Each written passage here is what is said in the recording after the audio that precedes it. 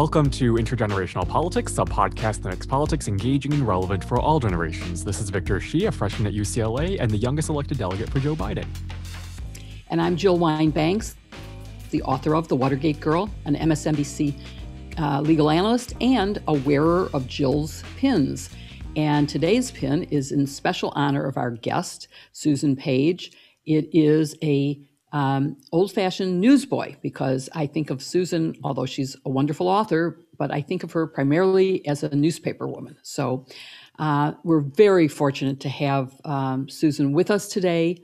We're going to talk a little bit about her second book, Madam Speaker, which Victor is holding up a copy of so that you can all see it and go and buy it.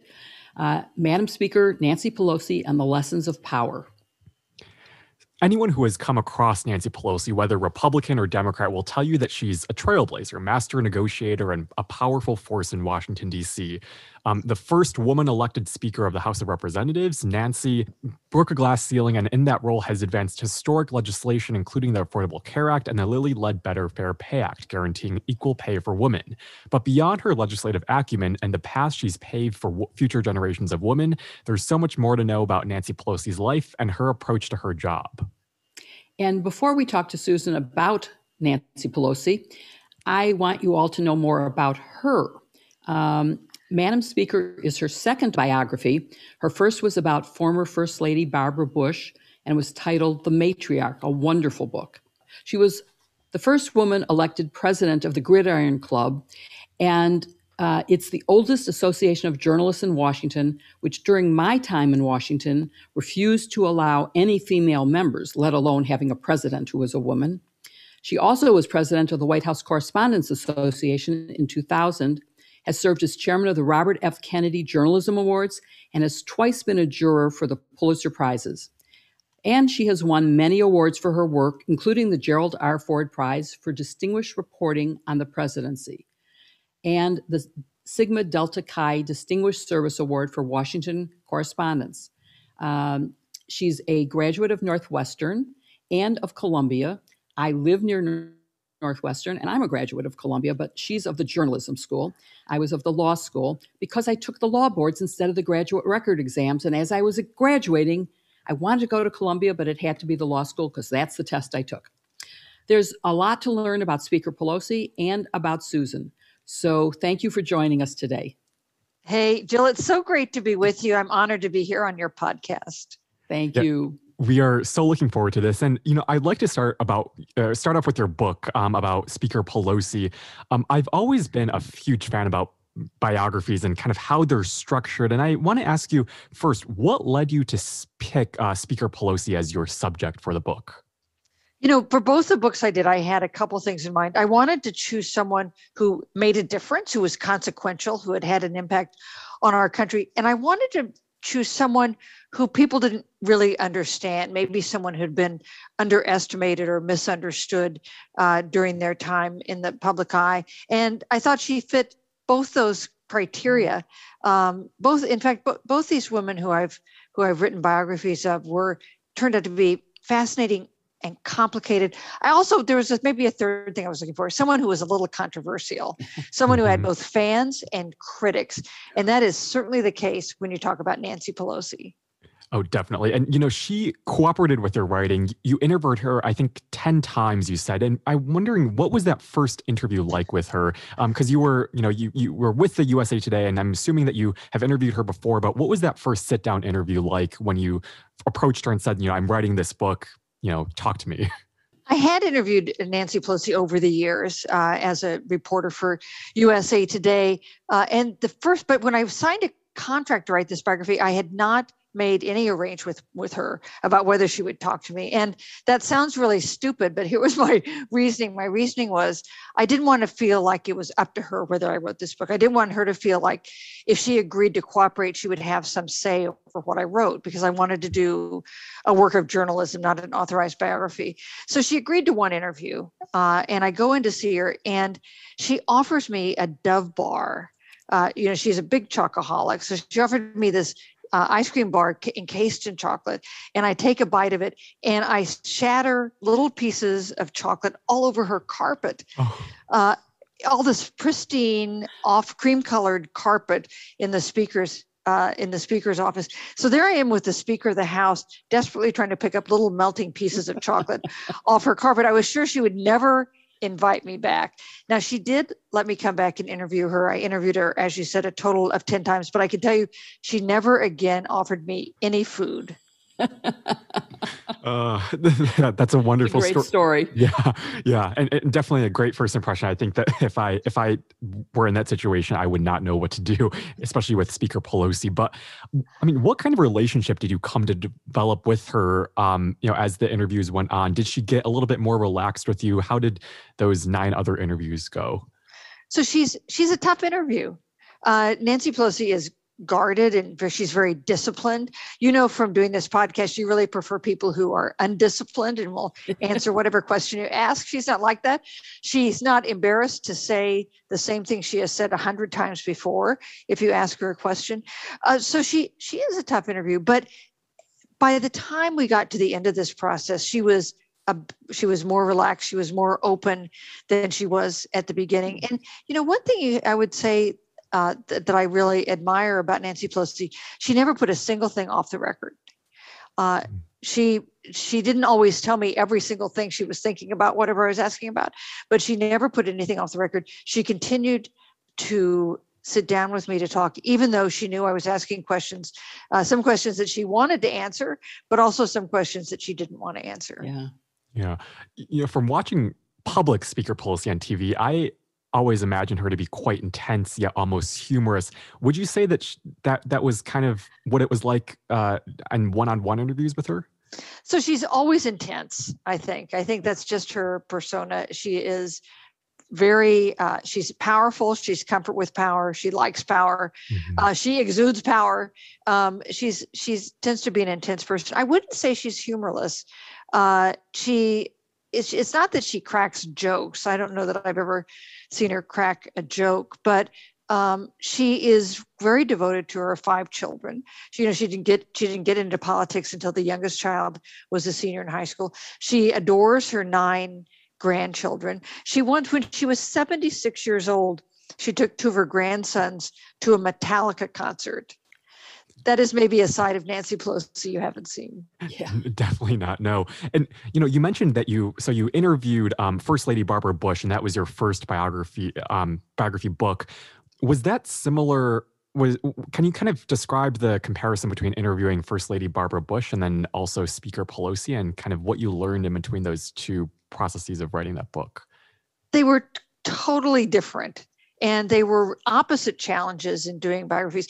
With Barbara Bush, if you ask her any question, she would answer it, even if it was embarrassing or to her, and she was funny and caustic. But the challenge in doing the Barbara Bush biography was exploring the ways in which she had made a difference in policy when her husband was president, when her son was president, because she was influential on policy, but that was not something she'd talk about. Any personal question, she was fine answering. So that was the challenge with her. The challenge was the reverse with Nancy Pelosi. Nancy Pelosi would talk about the Affordable Care Act or the details of policy or legislative debate from morning, noon, and night, but ask her something personal and she does not want to respond. So the challenge with her was exploring kind of her more personal side.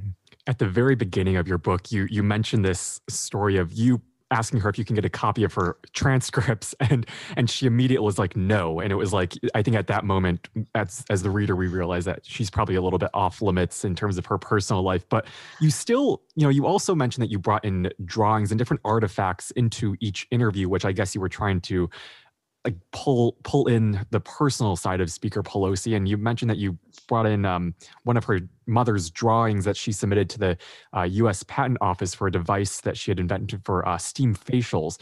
What was her reaction to seeing some of those drawings and other memorabilia because it was so personal? I think it definitely helped our relationship. I think she thought it was interesting. I think it also showed her that I was trying to be very serious about exploring her life in a serious way. These drawings from the patent office, quite elaborate, very scientific looking, for this device that her mother had invented. And in fact, last year, one of my sons went on eBay and found one of these machines that her mother had made. It has a little tag on it that says Nancy D'Alessandro's Beauty by Vapor. And it comes with an electric cord. And you pour precious oils, or as it might happen, water, into this aluminum tube, plug it in. It creates steam that comes out through this hole. And Nancy D'Alessandro's promise to buyers was that it would give you beautiful, youthful skin. So I brought in, Nancy Pelosi had seen her mother's machine, but I don't think she had seen the patent that her mother had submitted for it. So that was new. And so I found some other things that she hadn't seen before. Jack Murtha, for instance, the congressman from the Pittsburgh area, who was a big, important ally of Nancy Pelosi when she got to Congress and in the early days of her trying to get to the leadership. He had some papers that he's passed away now, but he had some papers that he had put in the archives at the University of Pittsburgh. I don't think anybody had ever gone through them. And then were these handwritten notes about what he thought of Nancy Pelosi.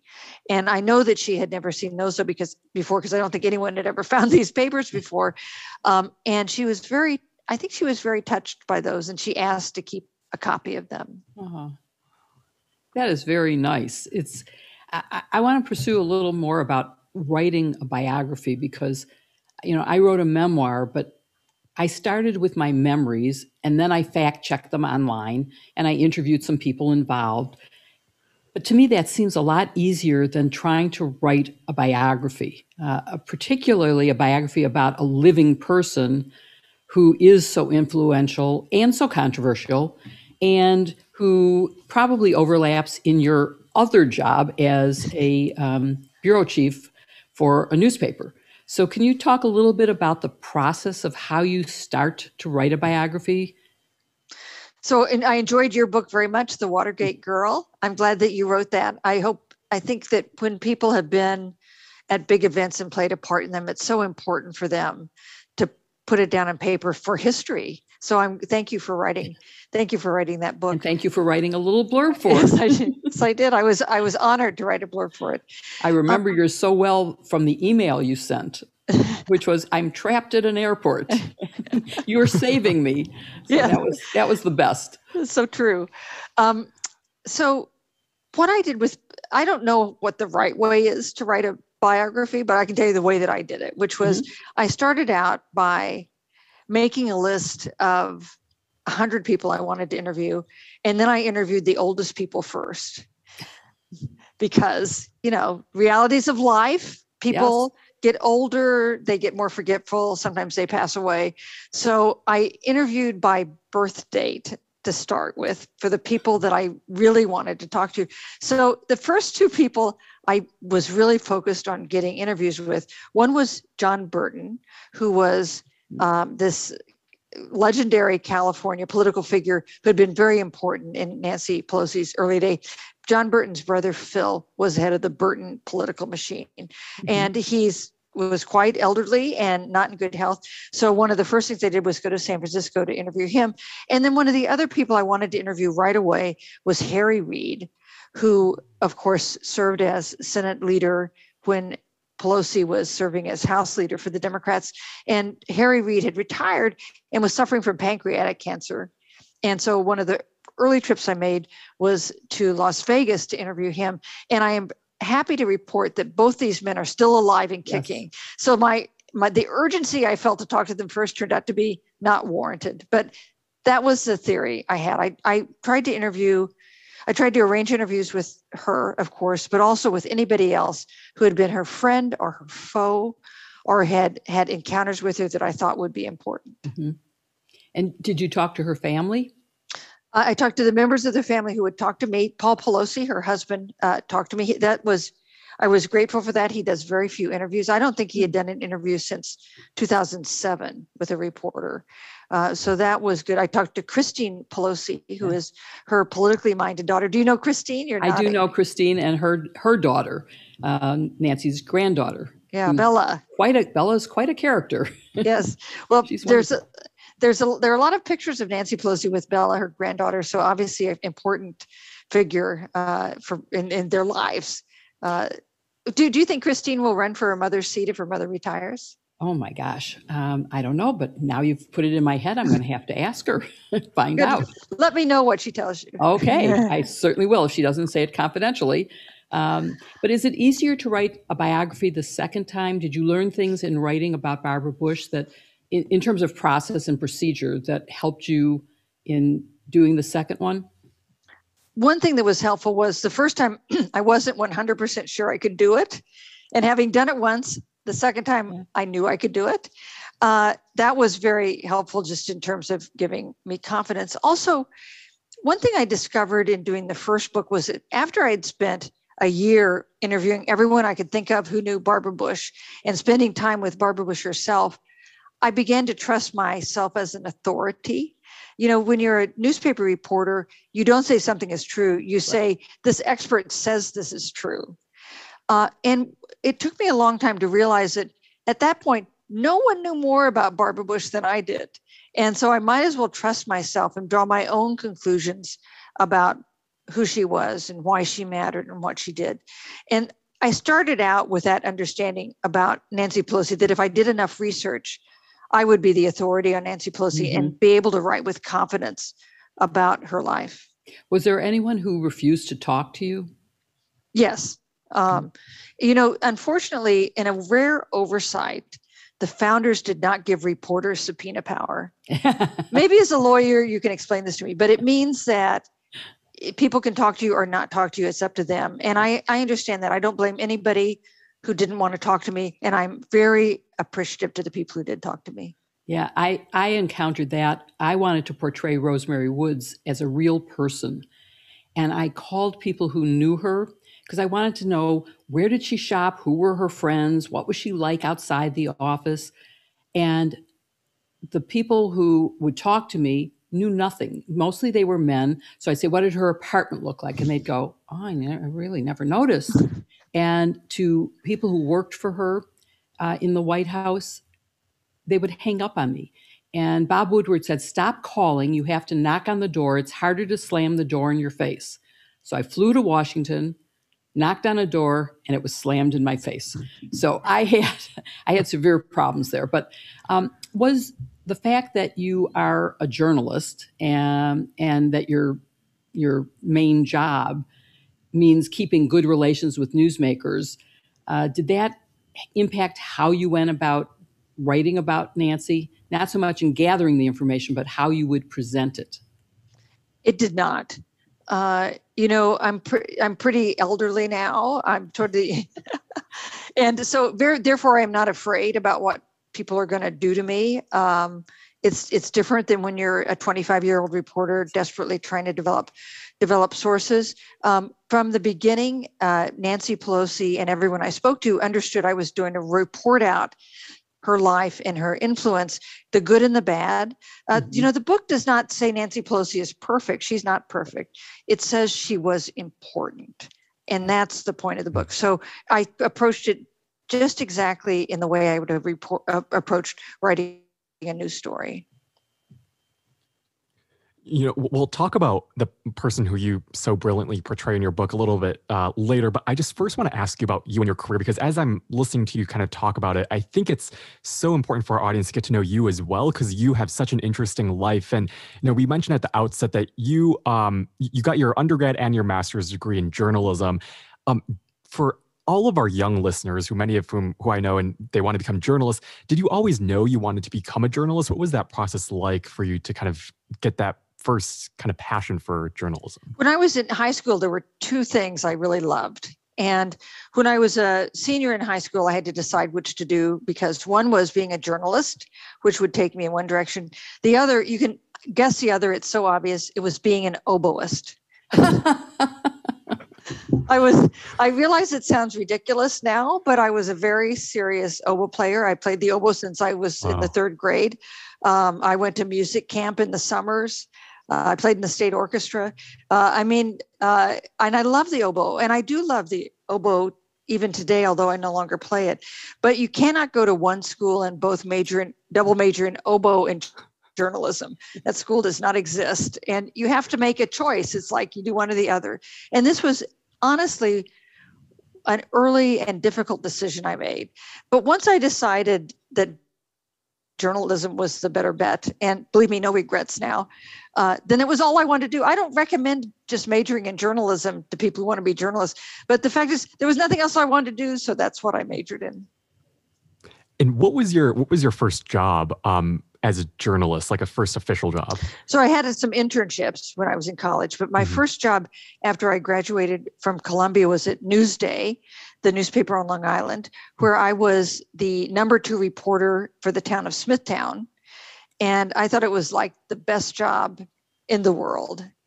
No one covered Smithtown with more energy or focus than I did in that first job. And then I got promoted to Islip, which was a better beat because it was a bigger town. And I became the number 1 reporter on Islip, instead of the number 2 reporter on Smithtown. And then I became a national correspondent for Newsday, moved to Washington for Newsday, and then moved to USA Today. I think that path of starting at the small print publication and then going all the way up is something that I'm not sure we quite see enough today, but it's so interesting to hear you talk about that. And now you're obviously at USA Today, which is ranked first in circulation. And what is it like to kind of have had that journey, and now as the Washington bureau chief at the first ranked circulation newspaper? When I worked for Newsday and was covering Smithtown, I was the number 1 it was the number 1 circulation in Smithtown. It was important to the people I was writing about. And it's not so different. When I covered the Smithtown City Council, I had to use the same skills I then used covering the White House. In fact, that's where I learned the skills that you use in covering government and covering its impact on people. And you also, I think, working for a smaller publication, you see the impact your stories can have on people's lives. It makes you, I think, much more careful about being accurate, because you can hurt people in an unfair way if you're inaccurate, but it also shows you kind of the power of journalism to make a difference. So I am so grateful for the training I got at Newsday, and it's like, it sounds more prestigious to cover the White House for USA Today, but I can tell you it is essentially the same job as covering city council for Smithtown. I mean, obviously starting there provided you with so many skills and experiences. And, that brought you to moderating the vice presidential debate in 2020 between Mike Pence and Kamala Harris. And for those of us watching, that was kind of in hindsight right now. I mean, that was just such a roller coaster moment throughout that election process. And, when you first got approached to moderate the vice presidential debate, what was your first thought, and what was that like to actually be in that moment? During COVID, there was this huge kind of debacle between whether there should be kind of plexiglass dividers and how they should set up the debate. What was that process like for you? It was such a hoot. It was so much fun. Like, I was deeply honored and also just so excited. It was like it was funny. Frank Fahrenkopf, the former Republican chairman, who was a member of the debate commission, he's the one who called me and said, "Would you like to moderate the vice presidential debate?" And I said, "Wow, yes." I didn't have to think about that. And it was especially funny because a couple years earlier, he and I had lunch to talk about whatever debate was going on then. And he said, it's too bad you could never moderate a debate because it has to be someone from TV. The fact is, they never had a single moderator be someone who was not a TV journalist. So I was kind of stoked about that too.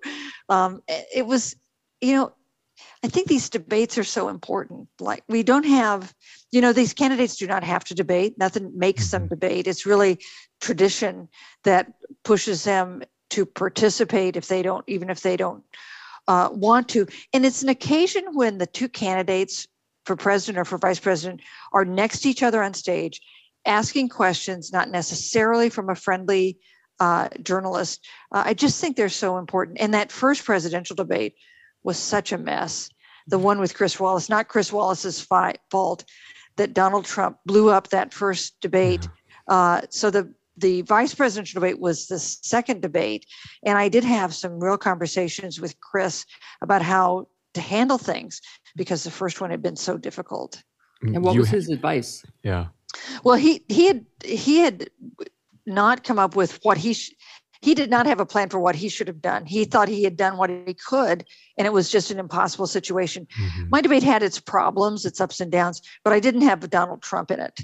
And Mike Pence was pretty aggressive, more aggressive than I had expected him to be in the debate, but it still was a much easier task than Chris Wallace had. And I got to tell you, the only thing anyone remembers from my debate is the fly. Yes. Yes. Yeah.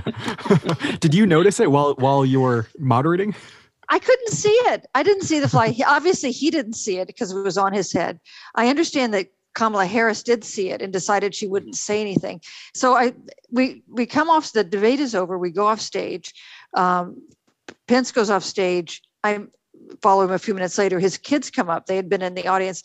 And that was when he learned that this big fly had landed on his head, to everyone's amusement. He and I were both completely unaware of that.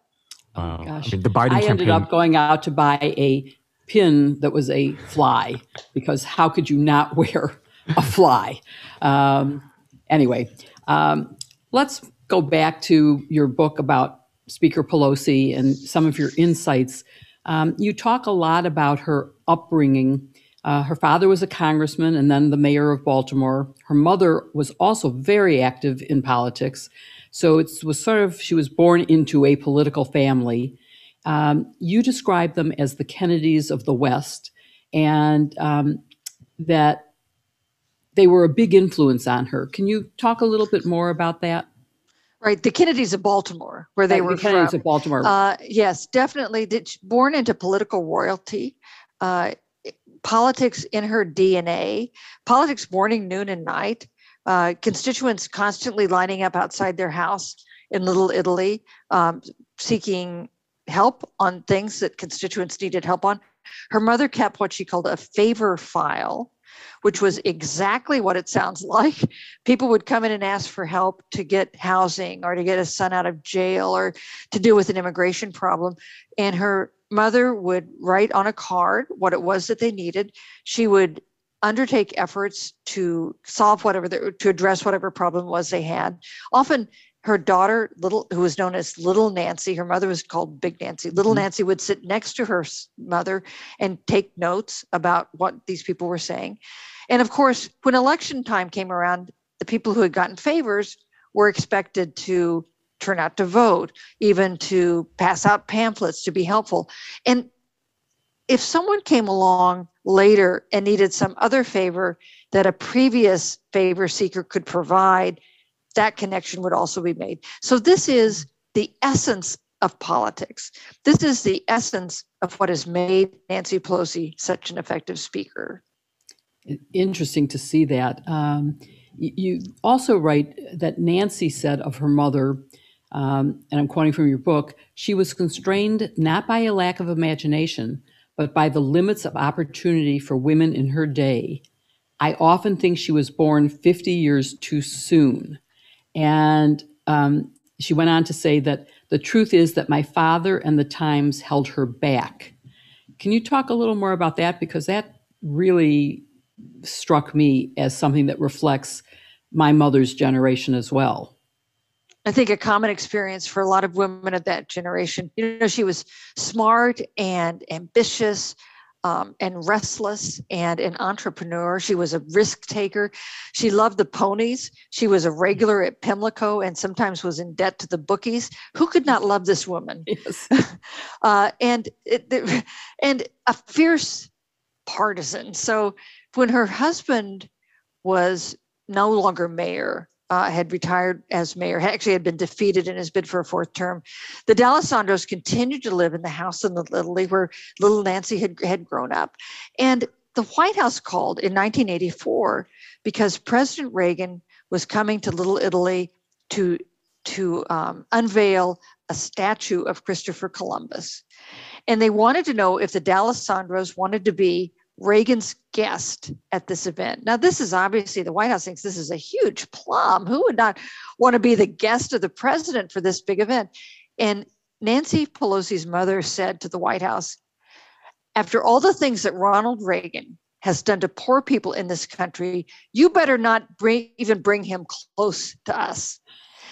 And the White House was so concerned by the fierceness of her response that a White House aide actually called the D'Alessandro's son, who had himself served a term as mayor, to ask if she posed a physical threat to the president. Oh, that's a great story. And there are a lot of good stories about the young Nancy, little Nancy. And she ultimately followed a pretty traditional path. She got married at 23, raised a large family, and was a volunteer in politics in her early 30s. And it wasn't until like 20 years after that, after her father's death, that she ran for Congress. And I'm wondering if there is a connection between her father's death and her running. And I ask that particularly because you also mentioned, and you've mentioned Congressman Burton, but his wife and Lindy Boggs were two women who became members of Congress after their husbands had passed away. And did Burton and Boggs play a role as well as her father? So I don't think it was the passing away of her father, the illness of her father at the time of the campaign that made a difference. I think what made a difference, and this is something we see a lot with women of her generation who get into politics, she didn't think she could get into politics until another woman told her to do it, encouraged her to do it. And in this case, it was Sala Burton, who, as you said, was the widow of Phil Burton, leader of a very well-known politician. There's a wonderful book about him called A Rage for Justice by John Jacobs. That is a great political biography. Sala Burton succeeded her husband as the congresswoman from San Francisco, and she was then dying of cancer. And she called Nancy Pelosi into her hospital room and said, "I think you should run for my seat. And if you do, I will endorse you," which was a huge prize because Nancy Pelosi had never run for anything before. It was San Francisco. You knew there was going to be a lot of people running for the seat. This was an important endorsement. Nancy Pelosi then had 4 of her children were in college or out working. Her youngest daughter was a senior in high school. And she went back and asked her daughter, Alexandra, if it would be okay with Alexandra if she ran for this office, because if she won, she would be spending time in Washington, not with Alexandra. And Alexandra said, "Mom, get a life." It's the scorn of our children. We're less important to them, perhaps, than we think we are. And with that, Nancy Pelosi ran, narrowly won that first special election, and has never lost another election. Wow. Now, because we mentioned Lindy Boggs, who did take over also when her husband was killed in a plane crash, and it seems to me that back then that was not an uncommon. It's interesting that it took a woman to ask Nancy, or a woman taking over for the husband, and then getting. Of course, Lindy became quite powerful and was elected in her own right. But I wonder if that was a more common way for women to enter politics back then. It absolutely was. And sometimes women served only the remainder of their husband's term after he died. And sometimes they ended up with big political careers of their own, as Lindy Boggs did. Lindy Boggs actually an important mentor for Nancy Pelosi, even before she was in Congress. When she was a political organizer in California politics, she got a big job on a committee at a convention. And she went to Lindy Boggs, who was a friend, and said, "I think I'll give up this other political job because I'm getting this new political job." And Lindy Boggs said, "No man would ever do that. Don't give up anything." Lindy Boggs told her, "Nancy, know thy power." And when Pelosi wrote her memoir, she titled it, "Know Your Power." A hat tip to Lindy Boggs. I just have to mention Lindy Boggs was the chair of the convention in 1976, and I was the consul to the convention.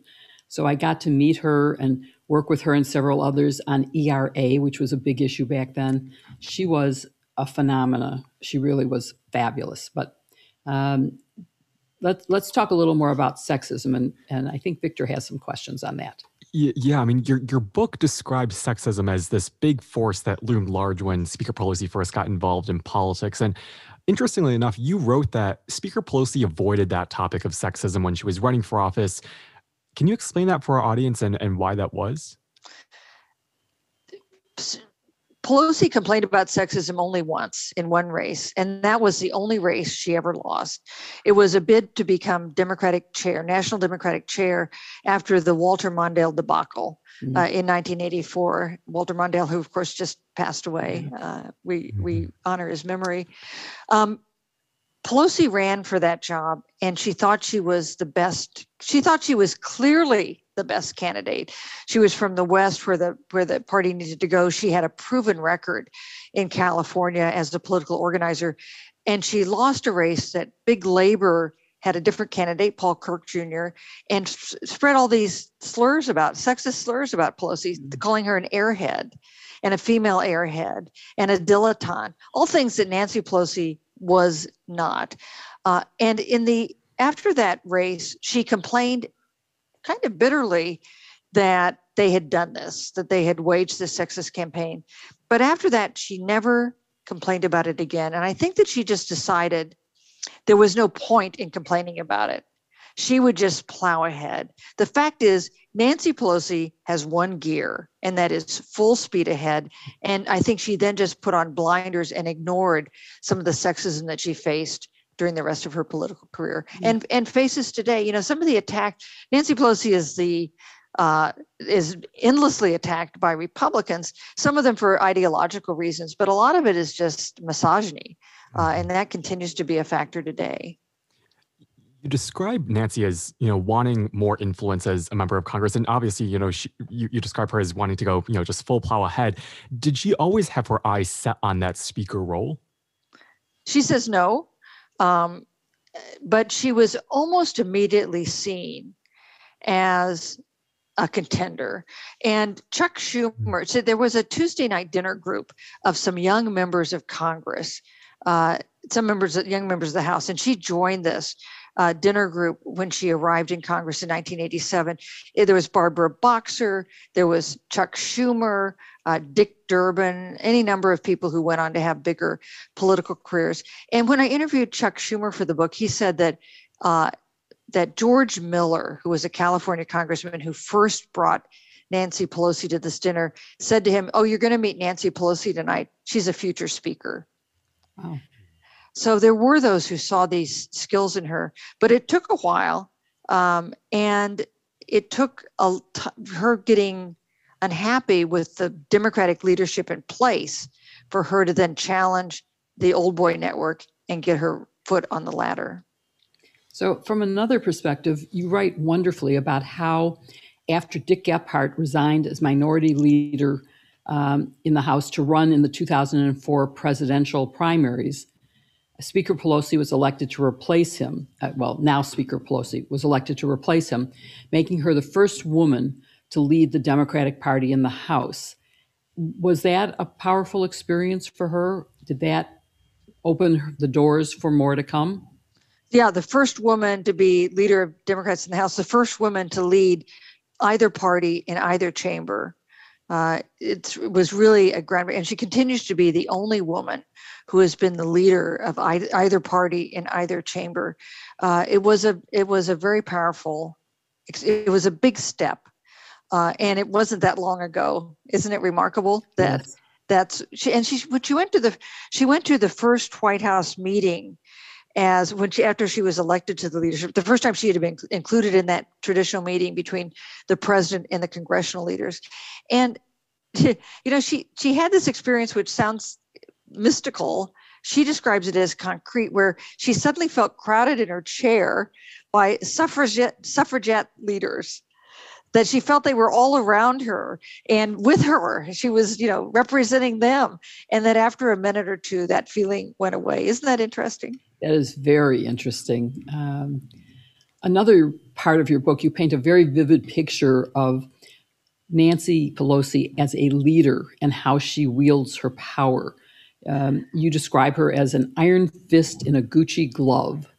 And it seems like with her political background, But I wonder if her style as speaker came to her naturally, whether it was something she had to force herself to learn, whether she watched it in her father and her mother, and it just was natural. What do you think?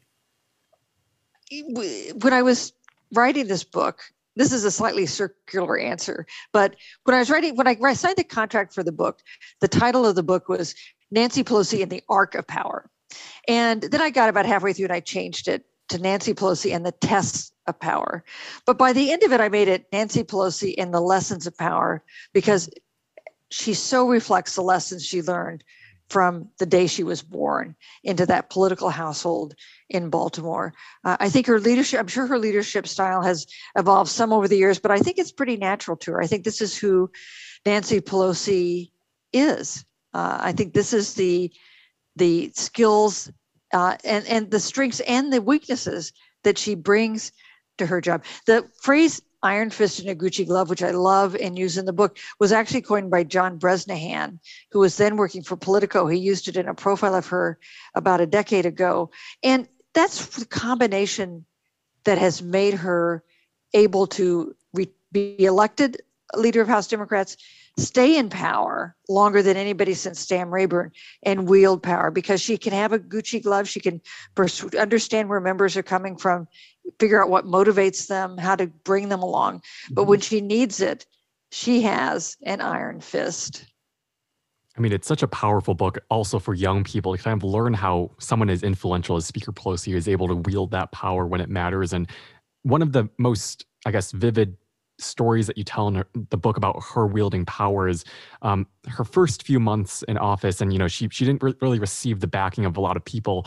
And in 2009, she hovered at just over 10% approval rating. And did the public's perception of Speaker Pelosi ever affect how she approached her job and how she approached decision making?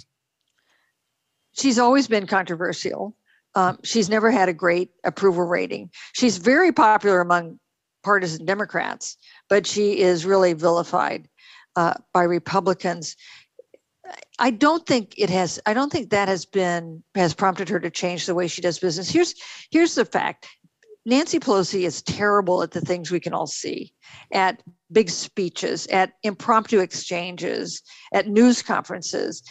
And Nancy Pelosi is fantastic, unsurpassed at the things we don't see, like negotiations in a closed room or convincing a single crucial member of Congress to cast a vote that he or she does not want to cast. So it is not surprising that her public perception has often been pretty toxic, because her strength is really not with the larger American public. It's with the 225 Democratic members of the House. So, throughout the book, you underscore how masterful Speaker Pelosi is in specifically counting the votes or whipping the votes. And you share, the Affordable Care Act and other stories. I mean, is there an example that you think stands out about her being able to whip the votes that you can share with our audience? And also kind of the importance of that skill and then how well she's able to do it compared to other speakers, and what about that skill makes her effective? Here's an example of how she's skilled with that. The Affordable Care Act passed very narrowly in the House. Passage was not assured. John Donnelly was a member of the House from Indiana. They wanted his vote. He had voted against the Affordable Care Act the first time around.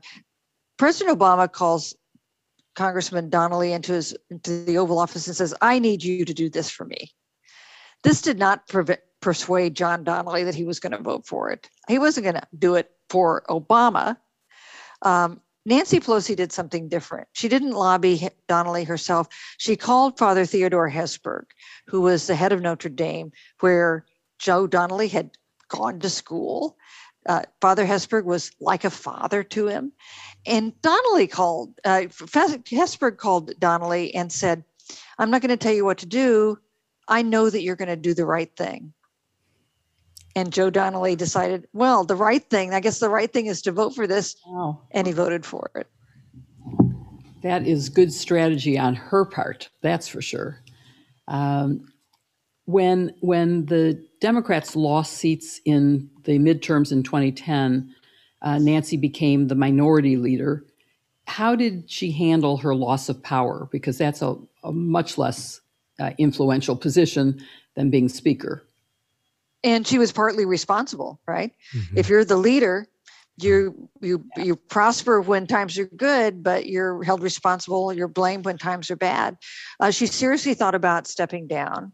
She was quite discouraged. She thought that President Obama could have done more to protect House Democrats in that midterm election. I think others, even fans of President Obama, would agree with that assessment.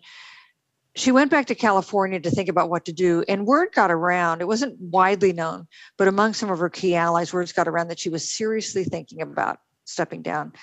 And some of them began to call her. Richard Trumka, the head of the AFL-CIO, heard that she was thinking about this. He told me that he called her and said, nobody can do what you can do. It's important that you not step down.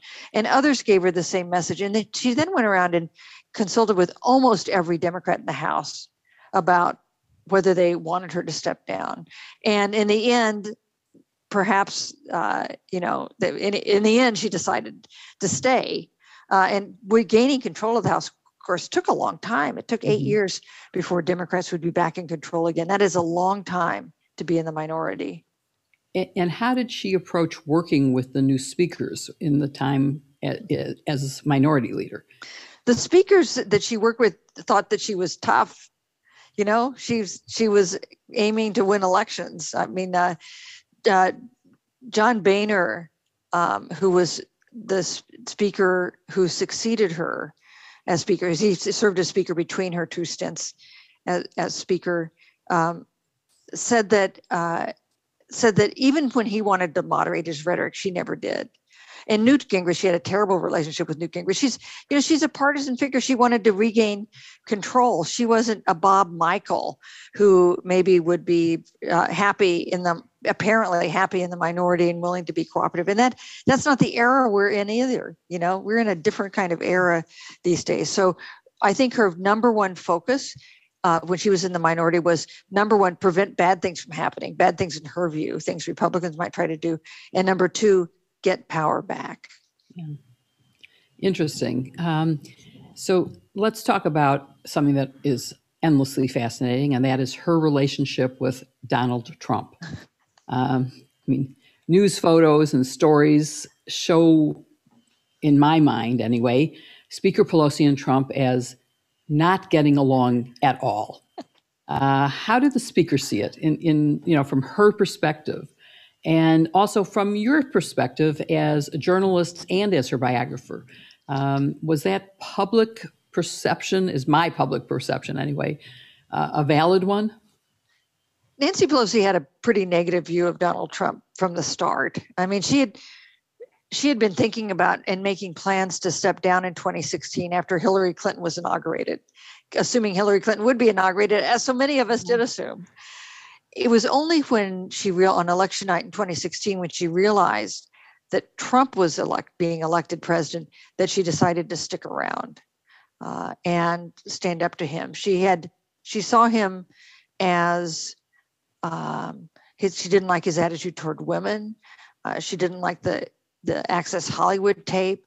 She didn't like his rhetoric on immigration being a very important issue to her, one that had affected her family. Her grandparents had immigrated from Italy.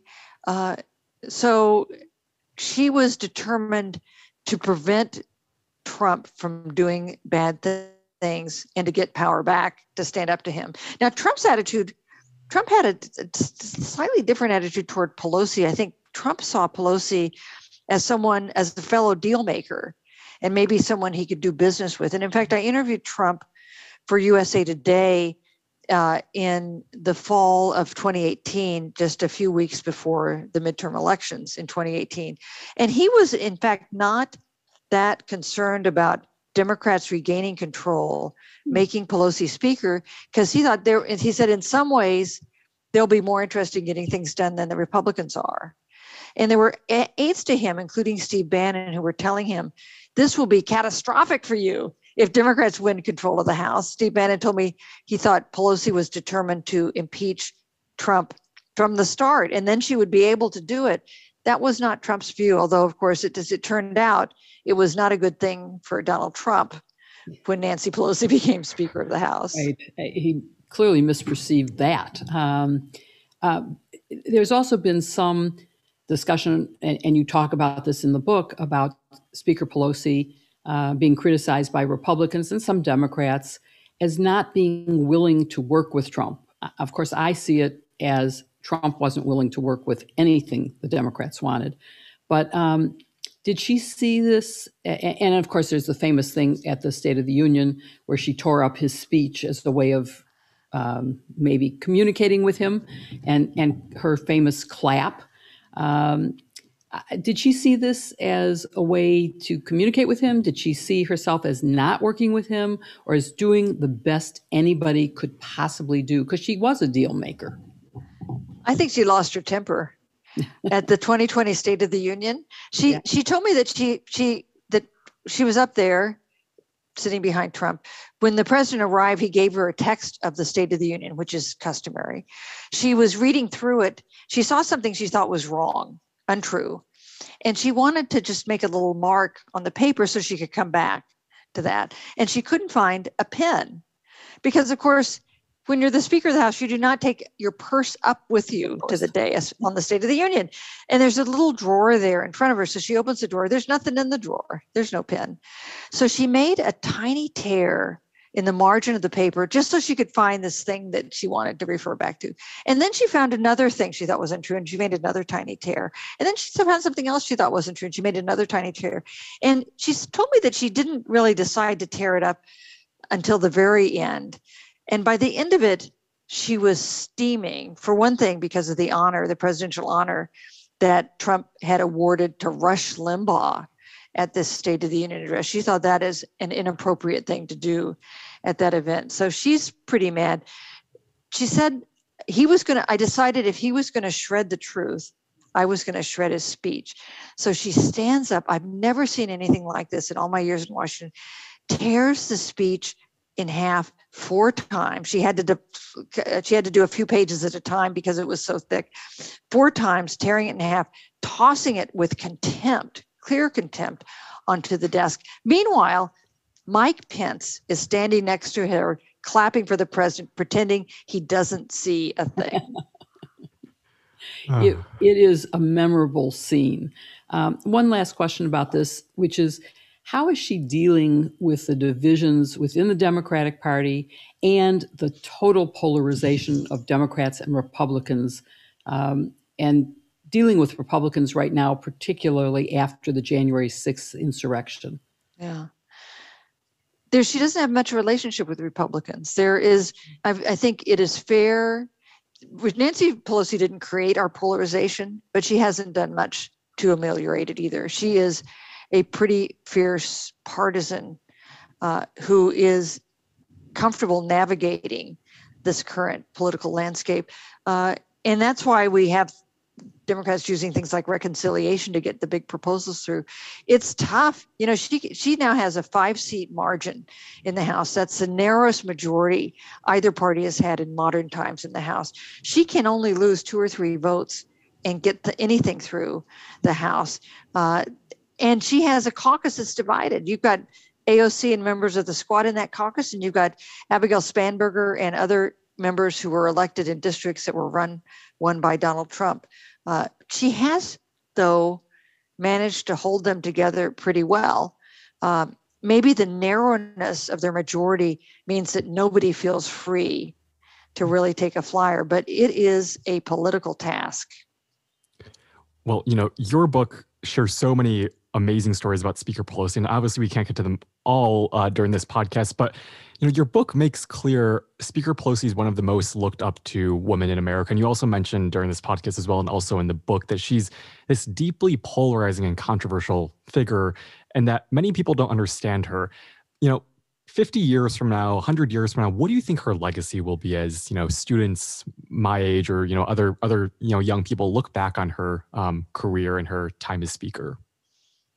A lot of people think Nancy Pelosi will be in the history books because she was the first woman speaker. She was the most powerful woman in American history, and that's true. But I think if Nancy Pelosi were male, she would still be in the history books for the legislation that she pushed through at a difficult time, the Affordable Care Act, the financial rescue package. She has been at the center of the biggest events in our country in the 21st century. She was the ranking Democrat on the House Intelligence Committee at 9/11. She was the most senior member of Congress to oppose the Iraq War from the start. She pushed through the financial rescue package. She was responsible for passage of the Affordable Care Act. And then at the point she was thinking about retiring, she became the Democratic face of the opposition to the most disruptive president in our history. That's someone who's going to be in the history books for any number of reasons. Wow, that might be a good place to end our talk, but I just want to ask a few more questions. Do you think she will run for another term? I don't think so. I don't say that with confidence. She hasn't made a Sherman-esque kind of statement, but when she was elected speaker in 2018, she made a commitment that she would only serve 2 more terms. It wasn't written into the rules. You can't arrest her if she doesn't do that. But she indicated this year that she remembered that commitment and was likely to pay attention to it. So I think this is a natural time for her to step down. She'll have had 2 years with the Biden presidency. That's going to be probably the best time to get big legislation through. She's 81 years old. Any place but Congress, that would be retiring age. Yes. So who do you think is best positioned to replace her? I'm sure there'll be a fight, but the names that are considered most likely, Hakeem Jeffries from New York, in the leadership now, close to Pelosi. He would be a groundbreaker. He would be, if elected, the first person of color to lead a party in one of the chambers of Congress. There are a couple other names. Adam Schiff would like, I think, to run for the leadership. Karen Bass, also from California. She would be a groundbreaker too, as an African-American woman and a former Speaker of the California House. One of the things, I think that if you look at the people who have the Nancy Pelosi seal of approval among the next generation, look at the people she named to be impeachment managers the first time Trump was impeached. That was a huge job, an important job, an historic place. She named Hakeem Jeffries, Adam Schiff as the top manager, Val Demings. Her decision to put Val Demings, the congresswoman from Florida, on it made her a contender for Biden's vice president. Jason Crow, a congressman from Colorado, who actually opposed her as speaker, but now they've become friends. These are the people I think she sees as rising to leadership positions down the road.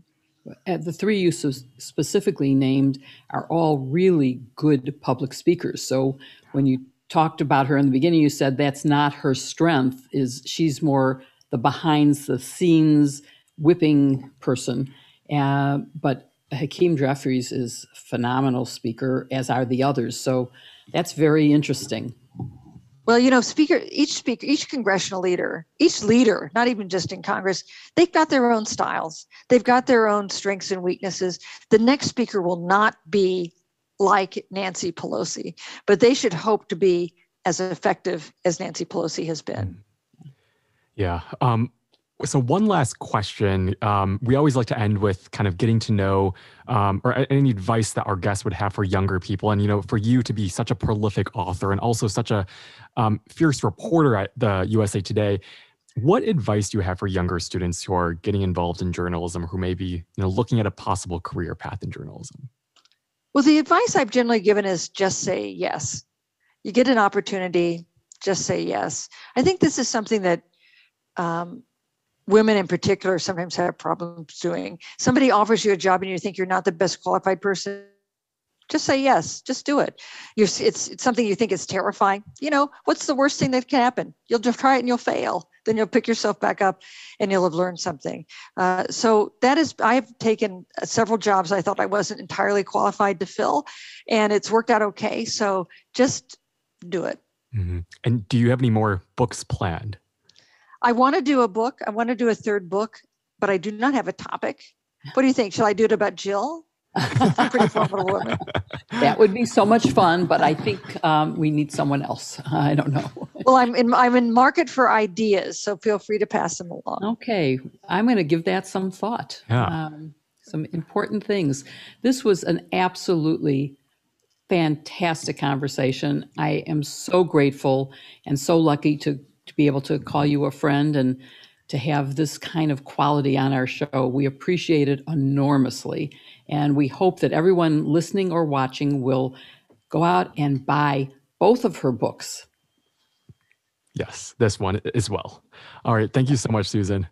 Hey, thank you. It's been my pleasure to be with you. Thank you. Thank you very much.